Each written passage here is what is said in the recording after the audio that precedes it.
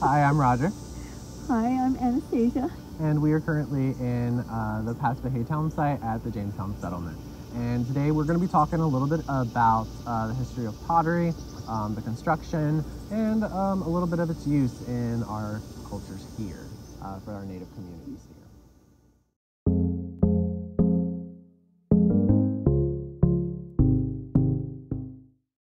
So today we've got some examples of some pottery that you would have seen historically. So we've got these 5 pots here that have been fired. We've got this pot here that is unfired to show the difference between the different pieces after firing, before firing. Firing is a very important, pretty much the keystone part of it. If it's not fired, it's really not usable. It's just pretty. And so what you're going to see is for the historical part of our pottery here, what's really great about clay in general is that it gets used around the world by every civilization. And until you develop those different technologies like potter's wheel, every civilization and culture comes back to the same methods for working with clay, and that's using that pinch pot or coil building method. And so that's actually what Anastasia is working on right here is a pot here, and she's using that coil building technique, rolling out strips of clay or coils, adding them to the rim, and then blending it into the already existing piece. And that's how you would deposit the clay as you're going, instead of starting it out with one big large hunk of clay like you would if you were using a potter's wheel. That's right. And so here we have a couple examples of some of the tools that you would be using for your pottery. So the pottery here in the late woodland period, a lot of it is going to be texturized at the base with design work, typically up more around the rims of the piece. And that texturization can be done with really all sorts of different things. Here we have something as simple as a basic little corn cob. Could be taken and rolled into the sides of the piece of pottery.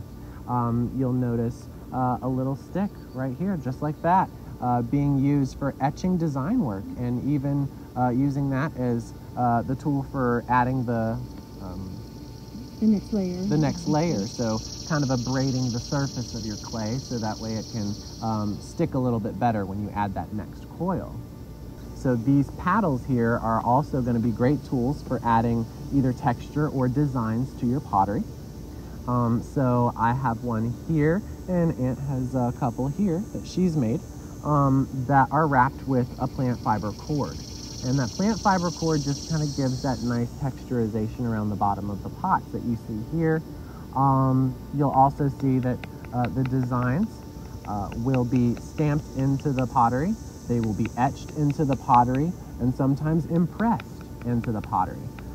You'll see paddles like this that have been carved and have the design work elements to them that you're just stamping right into the pottery, much like how Anastasia is using this paddle here to distribute the clay and shape it, but it's also adding texture to the outside of the piece. It's also taking and blending those coils together as well. To making sure that it's a nice sturdy piece of pottery. It's helping with that. A little bit too, thinning the clay. Exactly, helping to thin it. You'll see that with our museum here, we do use a purchased clay. It's coming from a fairly local source, yes, and it's going to be more of that kind of red clay that we have pretty much here everywhere in Virginia. But historically, you'd be using river clay. And that river clay is going to be much more of a lighter gray, off-white kind of color like you see here. And so that quality of clay is really fine, wonderful clay to work with. It's creamy.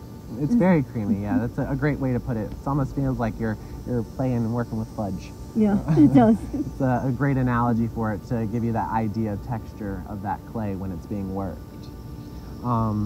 You'll see historically, again, our communities are not going to be glazing their pottery.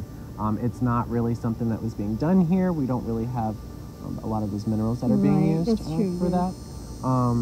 But you're also going to see that it's really not necessary for the way that our communities are using their pottery. As long as you're firing your pottery to high enough temperatures to cause the vitrification in the clay, and that's essentially a fusion of the clay particles. As long as that's been done, the pottery will hold water. Now there is different levels of that vitrification. So if it's a very, very low temperature fire, you will see, like, a good example is like those little terracotta flower pots. But, you know, higher ones, you know, you'll be able to cook in them and all that stuff without any issue at all. It'll hold water without seeping. Exactly. The higher temperature that it's fired. And I believe people have known this. They've been doing it for thousands of years, so they knew what needed to be done to make the pottery work for whatever purpose they were using it for. Especially if you're cooking, you know, you don't want to have a lot of leaks, and you certainly don't want it to crack. So it was very important to make the container solid and make it to be able to stand up to the stress that it's going to in the cooking process, I think. Absolutely. Yep. So what I'm going to do is I'm going to start another layer. I've already gotten this one nice and thin, so I just take my stick, very sophisticated tool here, and I just start scratching the surface, which is much like welding or soldering. You have to prepare the surface so that next layer of clay will stick to it and bond to the rim. Well said, well said. Yeah, so here is another example. So pottery itself is a life skill here. It's just necessary for everything where you're cooking and things like that. But you'll also see for our communities here that while men are not necessarily always working in clay to produce things like cooking pots and things, that's not something that they're necessarily really expected to do. Right, yeah. It's not really a role that they're filling in the society here for the most part. But you will see things like clay pipes and things like that the men are producing.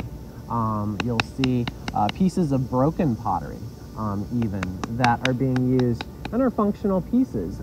Pieces of broken pottery shard, if they're large enough, are sometimes being used for cooking as well, even though you're not capable of making those soups and stews anymore in them. Right. You're capable of using it for baking if it breaks right, for frying and things like that.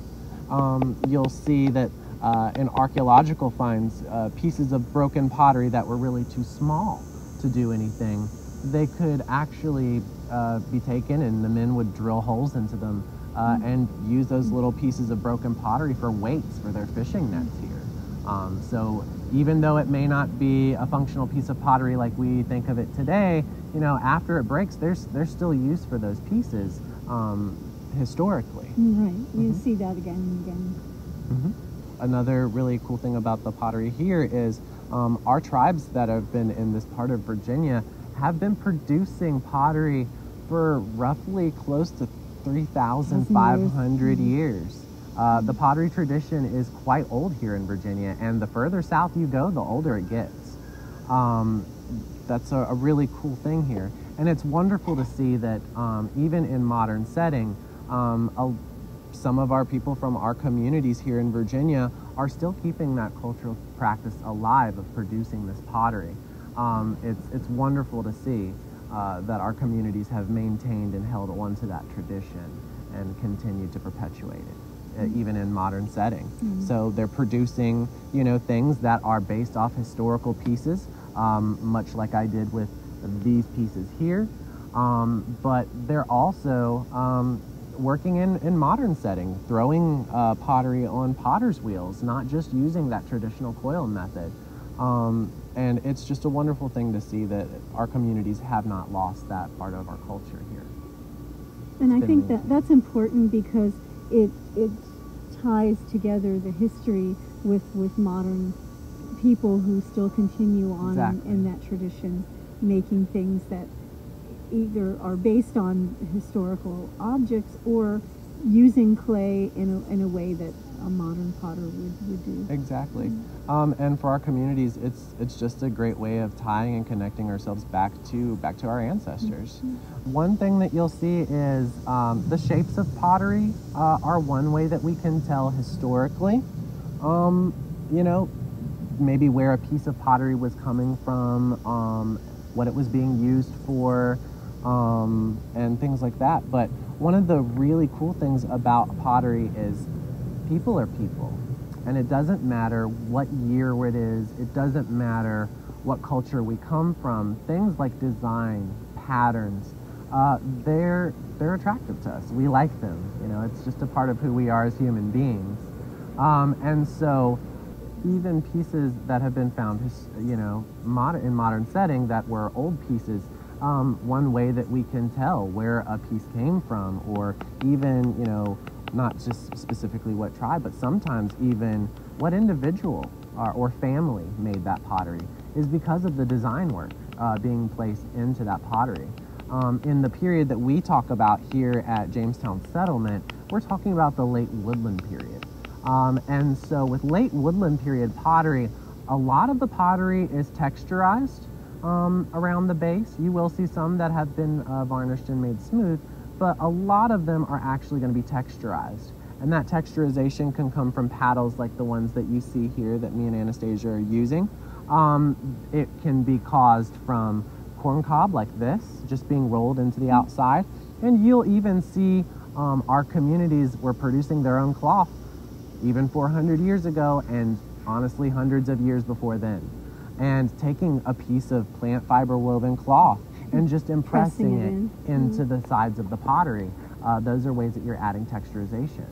But design elements are wonderful ways for us to tell in a modern setting where a piece came from, who, or at least maybe what family even produced that piece of pottery. Expression, I think creative expression is always comes out, whether, no matter what you're doing, whether it's pottery or whether it's jewelry or whether it's clothing. People love to express themselves, and I think pottery, it's functional, but it's also a way to express your creative self, whether, you know, whether it's a texture design or whether it's an inscribed design or incised design. I think people just love tradition too, and you know, I tend to be repetitive in mine. I'm not very original in my designs on the pottery, but it's just one of those things that's sort of like my signature, I guess. Exactly, you know? And that literally just goes back to the very point that we're trying to prove. Anastasia and I are the two people who do the pottery for our site, and I can instantly look at a pot, and not just because I'm the one who made it, but looking at the design elements, because many of our pots in shape are very much the same, right? But our design elements that we use to, you know, decorate that pottery or do the rim allows us to be able to tell the difference between whether it was an Anastasia pot or a Roger pot. Kind of like a signature in a way. Exactly, exactly. But thank you for joining us and watching our video. Please leave a comment, like, subscribe, even share. But all we ask is you keep your comments polite.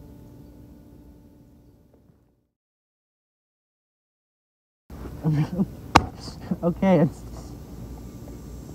can stop saying dog randomly.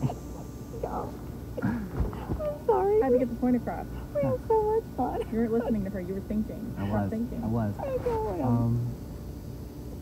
But thank you for joining us and watching our video today.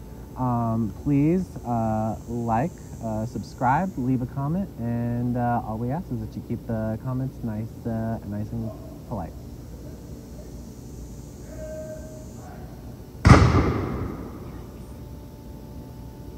You want to do it again?